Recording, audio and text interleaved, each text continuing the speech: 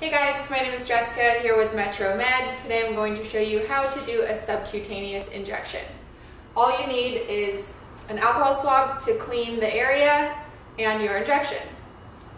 I think personally the lower belly is the easiest region, but you can also do the leg, back of the arm, or love handle area. Okay, so basically you will take your alcohol swab,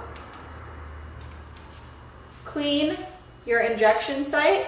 Usually like a 3-4 inch diameter around the belly button is okay. You just want to get a fatty region because there's the most blood vessels there. Get your injection ready. If you look at the needle, there is a little hole that's called the bevel. If you keep the bevel pointing up, it's going to reduce the amount of pain that you feel when you inject your needle. Give yourself about an inch pinch of flesh, make sure bevel's up, and put your needle in. Press the plunger with your hand, you're all good to go. No blood, smallest needle in the world, you won't even feel a thing.